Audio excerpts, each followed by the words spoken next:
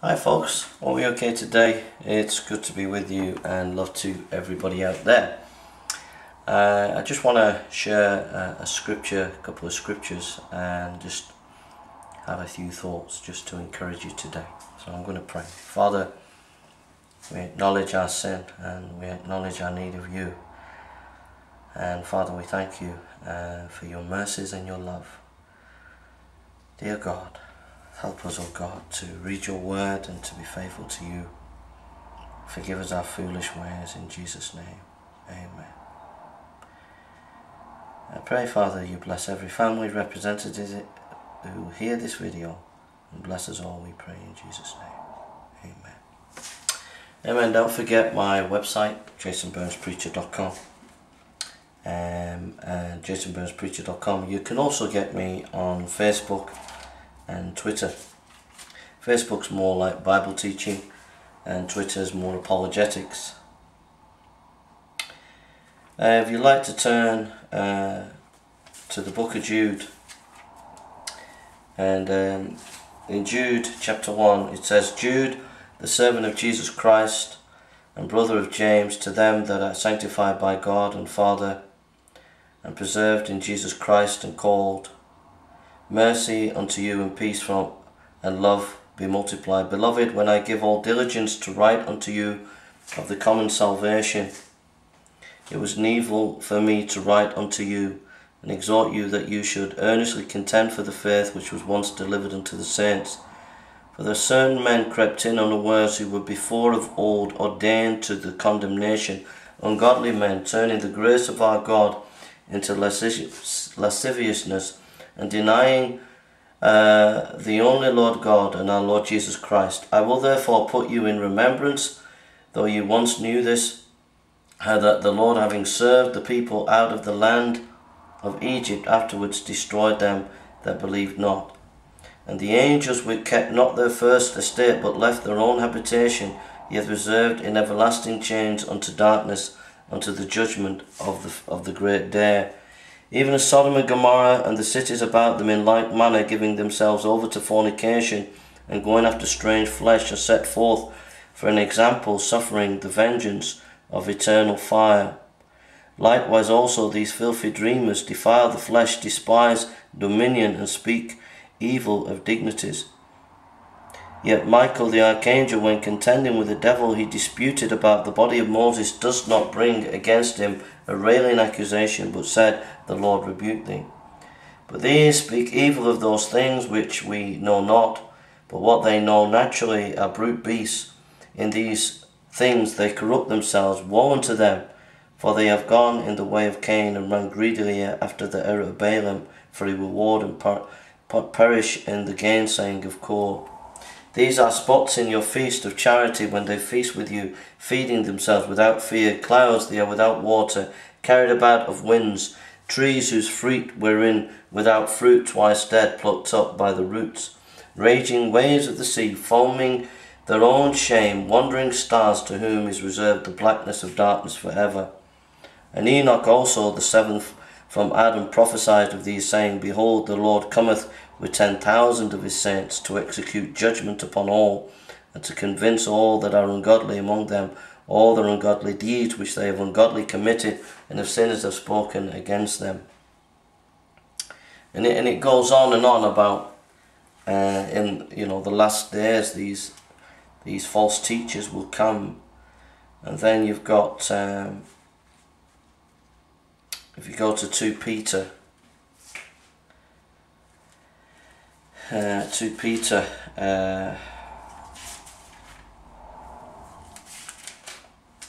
chapter 2.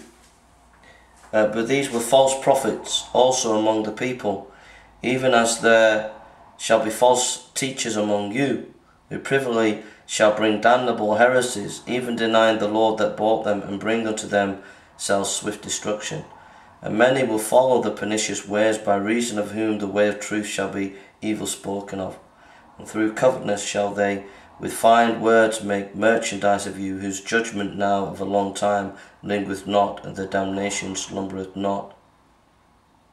For if God spared not the angels that sinned, but cast them down to hell, and delivered them into chains of darkness, to be reserved unto judgment, and spared not the old world, but saved Noah, the eighth person, a preacher of righteousness, bringing in the flood upon the world of the ungodly, and turning the cities of Sodom and Gomorrah also into ashes, condemned them with an overthrow, making them an example unto them, unto those that are after should live ungodly, and delivered just Lot, vexed with filthy conversation of the wicked, for that the righteous man dwelling among them, in seeing and hearing, vexed his righteous soul from day to day with their awful deeds. The Lord knoweth how to deliver the godly out of temptation, and to reserve the unjust unto the day of judgment, to be punished. So here again it's warning of false teachers. So in Jude it's warning of false teachers, and in Peter it's warning of false teachers. And then if you turn to 2 Timothy chapter 3, this know also that in the last days perilous times shall come, for men shall be lovers of their own selves, covetous, boasters, proud, blasphemers, disobedient to parents, unthankful, unholy, without natural affection, truce-breakers, false accusers, incontinent, fierce, despisers of those that are good, traitors, heady, high-minded, lovers of pleasure more than lovers of God. So my thought today to encourage you is that as time goes on, there'll be more and more encroachment on evangelical truth, that even the fundamentals will continually be challenged by even evangelicals, you know. So we've got to be vigilant and realize that these heresies are around, and they creep into the church, and you know, we've got to stay strong in the Word of God and read the great Christian classics. You know, read good Christian books such as the Puritans. Read some of the great Puritan writers. You know, for those who are just starting off, Thomas Watson, John Bunyan. These are great Puritan writers that are steeped in the Word of God. So I just want to encourage you really, and just to warn you. You're going to be taken down by a heresy if you're not reading this book and studying it. You're going to be taken down by heresy if you're listening to Bible teachers that are no good. You're going to get taken down. You're not going to grow solidly. You're going to be always going from side to side. You're always going to be shifting to this doctrine and that doctrine because you're not grounded. You've got to be grounded in the Word of God. And if you're not grounded in the Word of God, when these heresies come, and they're already here, they're already at the door. There's new perspective. I'll go into a few things. There's new perspectives on Paul. There's a new kind of theology going around that's been going around for a few years, and many academics are giving new ideas about how we interpret the Apostle Paul. Various doctrines on hell. There's universalism, that everybody's going to be saved. There's annihilationism, that people are going to be destroyed. There's openness of God theology that says that God doesn't even know the future. There's the health and wealth gospel. There's ecumenicalism. There's the various scholars are reneging on inerrancy. They don't believe the Bible's fully inspired. There's attacks by Bart Ehrman in America, and it's gaining weight in the UK, attacking the textual criticism of the Bible. There's all these attacks going on, and if you're not strong in the Word, you're going to get taken down. You're going to get taken out, you know. You've got to be strong in the Word of God. Listen to good Bible teachers. Go to Dr. Martin Lloyd-Jones' Recording Trust and go through his series on Romans or Ephesians or something and get grounded in the Word of God. Yeah? I thank God for the Reformed faith, because one of the things about the Reformed faith is the history of the Reformed faith is they just want to be faithful to the Word of God. You might not agree with everything they say, but their dictate is to be faithful to the Word of God. And that has always stood me in good stead. When I went to seminary, we were hit from side to side with all sorts of different theories about the Bible and theology, but I was able to stand strong because I was grounded in the Word of God. When I'm on the streets, we get attacked by various people who want to attack the Christian faith and question the Christian faith. I'm able to stand tall, strong, because I'm grounded in the Word of God. When I was on the internet years ago and being bashed by tens of thousands of atheists, and I got through it in the end, because the Bible was my rock. And I went to good Christian teachers, good Christian theologians that were standing on the Word of God, you know. So,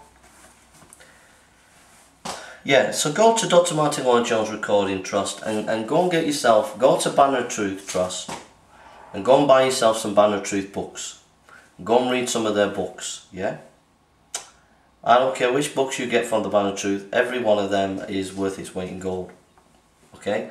Just get the books, and particularly by J.C. Ryle, John Newton, Dr. Martin Lloyd-Jones. There are many, many good books by the Banner Truth Trust. They're all solidly biblical, and they'll help you, you know. They really, really will help you. So please stand. Please realise that I keep going on about this because there's so many heresies and so many bad teaching going on the internet that people are getting taken down, and it's because you've not got discernment, because you're not grounded in the Word of God. And that comes also to I've got to go now, but Bible teachers and preachers, you know, you've got to be reading and studying good theology books, you know. Get hold of some of the Banner books, some of their theology books, the Puritan theology books, and start reading them and studying them, like some of the John Owen's works or something, you know. Because if you're reading good material, then it just builds you up, and it just strengthens you, you know, so that you can not be infiltrated by false doctrine and false teaching, you know. And if you're teaching and preaching the Word of God, go through the Bible chapter by chapter in your church, and what you're doing is you're training your people to study the whole Word of God. The whole counsel of God. So yeah, so I've finished now. So please realise there's a lot of heresy going on all over the place, and it's all over the internet, and you've got to be vigilant and be very discerning about what you take in and who you listen to and what you're studying. There are false teachers by the ton out there, and they will drag you down and you'll be deceptively taken in. They're very deceptive. They sound evangelical. For example, on the doctrine of hell, these people who deny the doctrine of hell, the annihilationists and the universalists, they'll sound so evangelical, but it's acid that they're pouring into your faith and you don't realise it. These people are questioning the Bible, like Bart Ehrman and many evangelicals who've taken on his ideas. They sound so plausible, but yet it's acid. And yeah, I would go to R.C. Sproul's Legionnaire Ministries, R.C. Sproul's website, Legionnaire Ministries, is a really good place where you can learn to defend your faith and be strong in the faith. Okay. Alright, gotta go. So take care. God bless you. Don't forget my website, jasonburnspreacher.com. I'm going to Oxford soon, so please pray for mission. I'm excited about that, so please pray. And we got some great missionaries coming in the next few weeks. In the next few weeks from Holland, so pray about that. Alright, God bless you, and love to everybody. Be discerning, be vigilant, keep in the word. Okay, God bless you.